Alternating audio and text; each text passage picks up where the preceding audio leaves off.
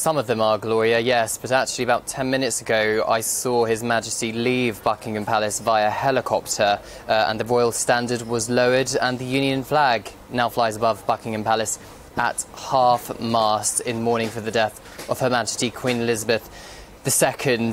We've had a very busy afternoon here in central London for this ceremonial procession from Buckingham Palace of Her Majesty the Queen's coffin, which was resting in the Bow Room overnight and then was carried on a gun carriage down the Mall towards Westminster Hall. To that very short service, it was only lasted about 20 minutes or so. The crowds here were very silent just before Her Majesty's coffin emerged from Buckingham Palace, and even as the procession passed them, they remained silent. Over the last few days or so, when something has passed a crowd like this, they kind of burst into applause. That didn't happen this time. They were very stoic, very dignified, and it was only after Her Majesty's coffin had passed and the procession had passed and other members of the royal family that the spontaneous applause that we have seen over the last couple of days kind of erupted. It was a very special moment.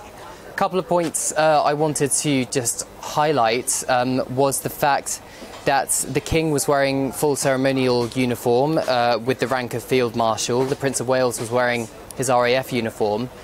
But the Duke of Sussex and the Duke of York were not wearing any military uniform. They were wearing mourning suits. That's because they are not working members of the royal family, although we understand that the Duke of York is expected to wear military uniform during the vigil of the princes within Westminster Hall to honour his grandmother.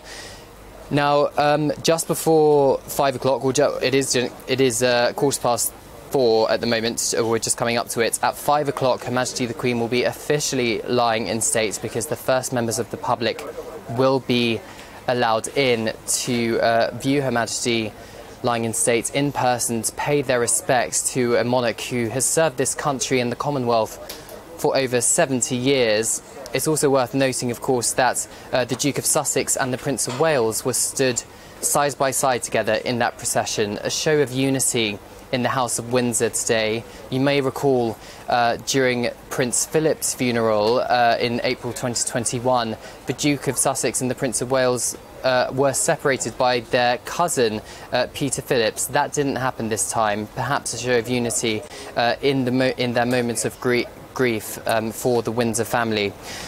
But Her Majesty the Queen, I think, has three key roles during her time as sovereign. She was head of the Windsor family, yes. She was head of the nation here, but she was also head of state. And I think today's service was a chance for the Windsor family to pass Her Majesty the Queen's coffin from their family to the state. So Her Majesty the Queen's people, her subjects, can pay their last respects to a sovereign that did serve them for 70 years.